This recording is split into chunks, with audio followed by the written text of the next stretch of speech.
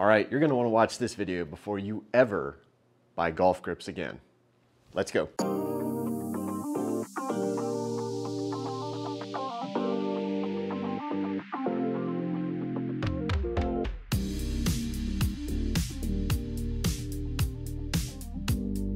Hi everyone, welcome back to the channel. Hope you're having a wonderful day. So this is really one of those aha moments where I just kind of all of a sudden stumbled into this and thought, how have I never considered this before? And how have I never even seen anything about this before? I went online, I looked all over the place, could not find anything about this. We're talking about grips, but we're talking about specifically one unique part of grips, or the grip fitting experience, or when you're choosing grips, that I think everyone just kind of glosses over and doesn't realize maybe exactly how important it is. Okay, now before we get into the grip part of this video, real quick, I want to talk about shaft flex because this is all wrapped up together. So what's the first thing that any golfer, pretty much every golfer, does when you pick up a club off the rack or out of a bag? You pick it up and you give it a little wiggle, a little waggle, right? We all do it, you know, everyone does it, trying to figure out how stiff the shaft is. It's just something inherent in golf. We just all do it.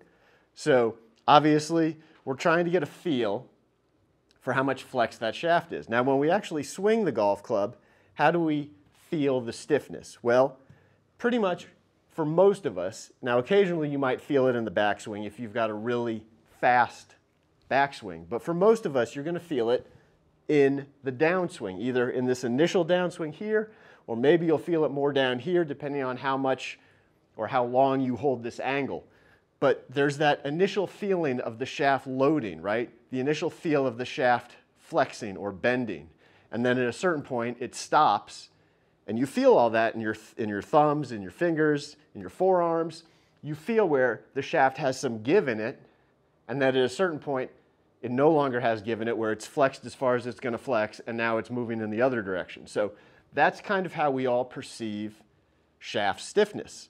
Now, if a shaft is stiffer, when you swing it, you're not going to feel as much of that loading sensation, as much of that give sensation as you start your downswing, as you make your downswing. If it's more flexible, you're going to feel more of that sensation, more of that soft, bending feeling. So that's how we all kind of recognize shaft stiffness. And shaft stiffness, obviously, is one of the main elements when you are figuring out, when you're fitting golf clubs, right? Finding the right amount of flex, the right feeling flex in those shafts for your particular swing. Now we get to the grip portion of this. Now when it comes to grips, a lot of different options, and there's a lot of choices that you have to make when you're picking out a grip, right? You've got different sizes, standard, mid-size, jumbo. You've got different textures, different sort of patterns on the grip, as far as, do you like something that's smoother? Do you like something that's maybe rougher because your hands sweat?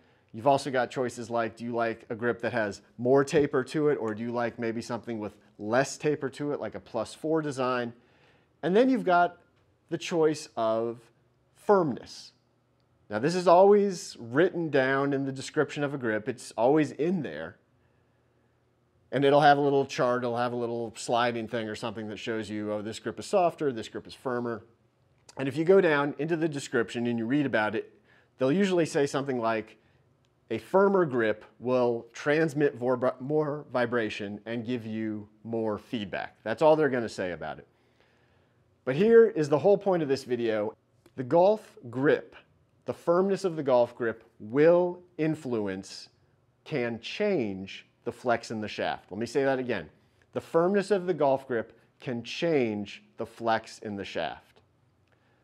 Now let me show you exactly what I'm talking about. Let me show you what I mean with a few different demonstrations. So I'm going to break out, and I don't take it out very often, but I'm going to bring out my frequency meter, which is a tool that a lot of club makers have used. They've kind of fallen out of favor. You don't see them used nearly as much as they used to be. There are varying views on how valuable frequency matching and things like that are when it comes to building golf clubs. For me, I almost never use it other than to either, if I'm checking the radial consistency of a shaft as far as how it flexes in different orientations to see how consistent it is, or something like this where we're trying to isolate a variable and see what kind of results we get So for this video, for this demonstration, I think this is absolutely perfect in showing what I'm talking about. Okay, so first off, we've got a true temper, elevate, tour, stiff flex shaft in an 8-iron. And on it, I've got a Pure Pro grip. And if you haven't tried the Pure grips before, they are very kind of soft and spongy. So we put this in the frequency meter, and we take the measurement, and we get 304 cycles per minute. That being how many times it passes through the little laser, okay?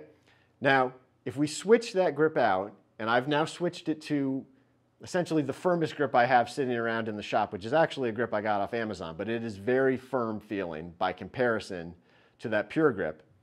I put the exact same golf club, haven't changed anything but the grip, back into the frequency meter, and what we get this time is 313 cycles per minute. That's 10 cycles more basically per minute, which is, well, here, I'll just show you in another example. Here is a 7-iron with a Project X 6.0 with a Pure grip on it. We'll take a measurement of this guy and we get 322 cycles per minute. Now, here is the exact same weight 7-iron head again, but this time we've got the 6.5, the extra stiff version of that same shaft, using the exact same grip we just used. So the only difference is we've gone from the 6.0 to the 6.5. We take the measurement this time and we get 333. So that's 10 cycles again right there. The same 10 cycles that we're getting between the 6.0 and the 6.5, we see when we switch simply keeping the same shaft and just switching between the Pure grip, the softer grip, and the much firmer grip. All right, finally, one more little demonstration just to sum it all up. We've got the 6.0 Project X shaft with the much stiffer grip on it. And in this hand, I've got the 6.5 Project X with the much softer grip. Put them in the exact same 7-iron head. Everything else is equal. And we take a frequency measurement of each of these, and guess what? We get the exact same number at 333. So even though we have this being a stiff and this being an extra stiff, because of these two grips, they are coming out, the frequency is actually measuring out identical at 333.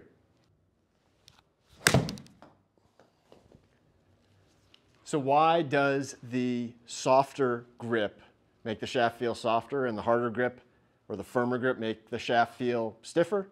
Well, just like when we talked about that initial load of the shaft, that initial bend, we'll call it the initial squishiness of the shaft, we get the exact same thing with the grip. If we have a softer grip, we feel more of the grip bending or squishing, whatever you want to call it. We feel more give in the grip, just like we would in the shaft. So that softer grip is going to have more give. It's going to feel softer. So if I take this shaft, the 6.5 Project X, with the softer Pure grip,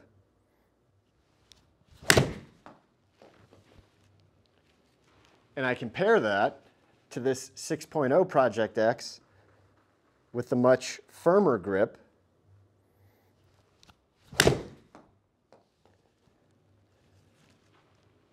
I don't feel a difference between these two. So remember, the firmer the grip is, the firmer the shaft is going to feel.